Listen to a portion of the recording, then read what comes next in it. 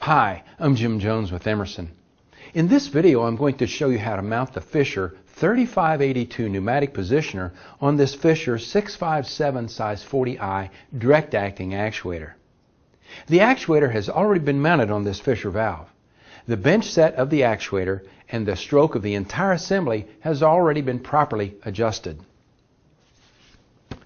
Of course, we want to always make sure we review and are familiar with all of the safety precautions and procedures found in the instruction manual for the 3582 positioner. Our first step will be to attach the connector arm to the stem connector. That's rather easy on this direct acting actuator.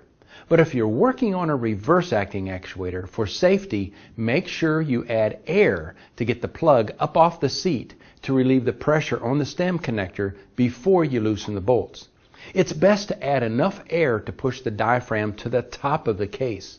Of course, make sure you then put the stem connector back on in the same place as before. One little trick here is to make sure the connector arm is as far to the left as possible without touching the yoke of the actuator. This will give us a little more space between the arm and the 3582 positioner. Now, I've already attached the mounting plate onto the positioner. Now we're ready to mount it to the actuator. Which set of holes we use here in the mounting plate is critical. In the instruction manual, it tells me that for this actuator, a Fisher 657 size 40i actuator, I must use hole set number 2. While I'm bolting on the positioner, it's a good time to remind you that if you're installing a brand new 3582 positioner, make sure you take off the cover and remove the styrofoam block we put in there for shipping. Okay, step 1 was to attach the connector arm. Step 2 was to mount the positioner on the actuator. Step 3 now is to move the actuator to the middle of its stroke. Just get it as close as you can by sight. Step 4, position the rotary shaft arm to be parallel to the connector arm. We can double check that by making sure the vertical marks on the rotary shaft arm line up with the marks on the side of the positioner case. Step 5, insert the travel pin in the slot of the rotary shaft arm above the mark for the rated valve travel and tighten the cap screw. Two things are important in the placement of this travel pin. First, we want it in the slot over the mark that indicates the rated travel of the valve. In this case, our valve has a 1.5 inch stroke, so we'll put the pin over the mark for that travel. Secondly, we want to make sure the pin is perpendicular to the connector arm. Finally, we just tighten up the travel pin cap nut to hold everything in place. So the Fisher 3582 positioner is mounted in just 5 easy steps. First, attach the connector arm to the actuator. Second, mount the positioner onto the actuator. Third, stroke the actuator to mid-travel. Fourth, position the rotary shaft arm to be parallel to the connector arm. And finally, insert the travel pin in the slot of the rotary shaft arm above the mark for the rated valve travel. I'm going to show you what you may need to do before you calibrate this Fisher 3582 pneumatic positioner. Okay, the positioner has already been properly mounted onto this Fisher 657 size 40i direct acting actuator. We've hooked up the air supply and made sure the regulator is set to the proper pressure, in this case 20 psi. And we've installed the air line from the positioner to the actuator. So let's first identify the components of the positioner that we'll be working with. The D-shaped beam here is the summing beam and is the component this flapper assembly moves around on.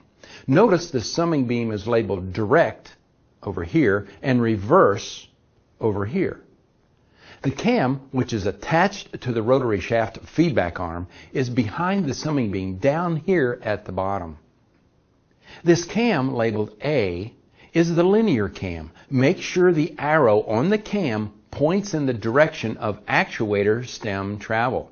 On this direct acting actuator, increasing diaphragm pressure drives the stem down, so the arrow must point down. The nozzle is located right here. The bellows is behind the beam and in the upper right corner. There are 2 pins and 1 screw that we will adjust in this initial setup procedure. One pin is directly above the nozzle and it's called the beam pivot pin. The other pin is located just in front of the bellows and is called the bellows pivot pin. The screw we will adjust is on the flapper assembly. We want to make sure that the beam is totally perpendicular to the nozzle so the flapper approaches the nozzle squarely. To do that, we may need to do a beam alignment. Now, if you have a brand new 3582 positioner, you shouldn't need to do this beam alignment procedure, but it doesn't hurt to check it. Commonly, you will need to check beam alignment if the positioner has been rebuilt and any components replaced, if the positioner is to be split ranged, or the positioner is acting in a non-standard way. Step 1 is to loosen the lock nut around the nozzle. Turn the nozzle in all the way and then back it out 4 complete turns.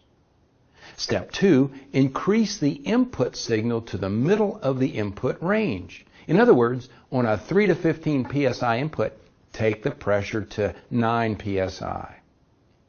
Step 3, move the flapper assembly to place it over the cam down here at position 0. Now, check the rotary shaft arm. If the index marks on the arm are not aligned with the ones on the case, adjust the follower assembly screw until the marks are aligned. When they are parallel, tighten the lock nut on this assembly. This will be the only time we will need to adjust this screw. Now, in step 4, we move the flapper assembly to the number 10 on the direct side of the beam. Check the feedback arms. If they are not parallel, adjust the bellows pin using an 1/8 inch wrench until they are. Go to the reverse side and check the arms again. If they are not parallel, adjust the beam pivot pin above the nozzle. You may need to repeat this direct 10, reverse 10 procedure a few times until there is no movement in the arms and they stay parallel regardless of where the flapper assembly is placed. If the arms don't move when the flapper assembly is on either side of the summing beam, beam alignment is complete. Just make sure all the lock nuts are tightened. The only thing left to do now is to zero and span the positioner.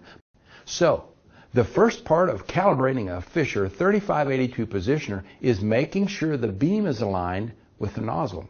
And we can do that in just 4 easy steps. First, turn the nozzle all the way in and then out 4 complete turns.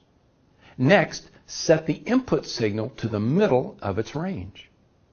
Then move the flapper assembly over the cam and adjust the flapper assembly screw to align the feedback arms. Step 4 is to move the flapper assembly from direct 10 and then to reverse 10 to align those arms using both the bellows pin and the beam pivot pin. Finally, when you're all done, tighten up the lock nuts and that's it. So now we're ready to set zero and span. The zero adjustment is done with the nozzle, and the span is adjusted by moving the flapper assembly along the summing beam. We of course have our air supply plumbed to the positioner and can see on the supply gauge the regulator is set to, in this case, 20 psi. To get started, we'll move the flapper assembly to the mid-range of its travel on the direct side of the summing beam, or about to the number 6 on the scale. Understand that the direct and reverse labels on this summing beam only tell us how the positioner will react to the input signal and have nothing to do with what kind of actuator the positioner is on. Don't be confused by that. Second, we'll increase our input signal to the bottom of the input range, in this case 3 psi.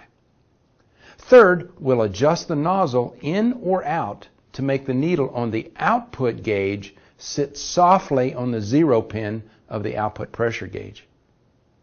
Step 4 is to slowly increase the input pressure, but we'll watch the output pressure gauge. As soon as the output gauge needle moves, I stop the input and look at the input gauge. Ideally, it should be somewhere between 3 and 3.5 psi. This technique makes certain that when the input is at 3, the positioner output is saturated to 0 psi, and the control valve is at one end of its travel, in this case all the way open. Now let's set the span. In step 5, I'll increase the input pressure, but again, I'm watching the output pressure gauge. What I'm looking for here is saturation on the other end of the stroke. Saturation is identified when the output pressure rapidly changes and goes all the way to supply pressure. There it is. That means the valve has hit a stop and the positioner is applying full supply to, in this case, provide maximum seat load. Our goal is to make the positioner saturate just inside the upper limit of our input signal. That is, in this case, 15 psi. So when it saturates, ideally it should be between 14.5 and 15 psi. If we increase the input pressure and the output saturates just before or after our target, which is just under 15 psi, we must move the flapper assembly to correct the span and move the saturation point. This is step 6. If it saturates too soon, or before 14.5, move the flapper assembly to a smaller number. If it saturates too late, or above 15, move the flapper to a larger number. Every time you move the flapper assembly, though, you must go back and reset the 0 adjustment and then check the span again. When the 3582 positioner is properly calibrated, we can be sure that when the input signal is at the limits, in this case 3 and 15 psi, we know that the valve is either wide open or in the seat with full actuator force. Once the 0 and span is set correctly, don't forget to tighten up all the lock nuts. So we can calibrate the 3582 positioner in just 6 easy steps. Step 1, move the flapper to the mid-range of its travel. Step 2, apply a signal equal to the bottom of the input range. Step 3, adjust the nozzle to make the needle on the output gauge sit softly on the 0 pin. Step 4 is to increase the input to find the low saturation point. The output needle should move before the input gets to 3.5. Step 5, increase the input and watch for the high saturation point. Step 6, adjust the flapper assembly to adjust span and to move the upper saturation point. Then re-zero and check it again. Thanks for watching.